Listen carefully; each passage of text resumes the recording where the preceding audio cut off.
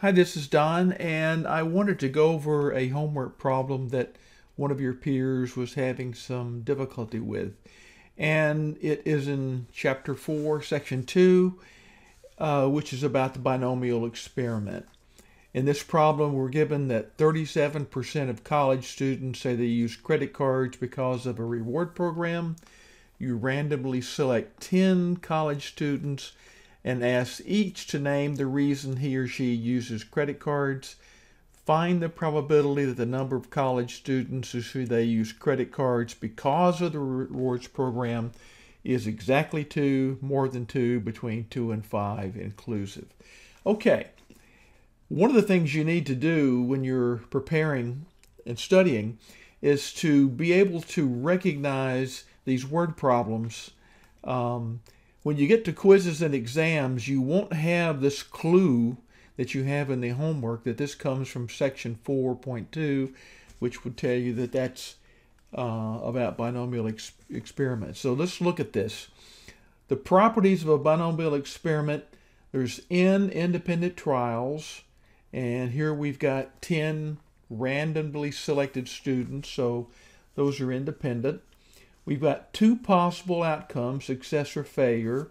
And in this case, they either say they do or do not use credit cards because of the reward program. So there's 2 outcomes. The probability of success is P, which is the proportion, 0.37. The probability of failure we know is Q is 1 minus P. And P, the probability is the same for each trial. We're always going to know that 37% of the students say they use credit cards because of the rewards program. Okay, so let's solve this using Excel, and we're going to use the PHStat Add-in that I've told you about. And it makes it go pretty quickly. Let's click on Add-ins, PHStat, and we go down here to probability and probability distributions, and we look for the binomial. And we get this little dialog box. Our sample size is 10. The probability of the event is 0.37. We can convert that proportion of 37% to 0.37. In this case, we're interested in outcomes from 2 to 5. So I want to put that in there. And we want the cumulative probabilities. So I'm just going to click on OK. And we get this worksheet added to our workbook. It summarizes, again in blue is the input data. We had a sample size of 10, probability of 0.37.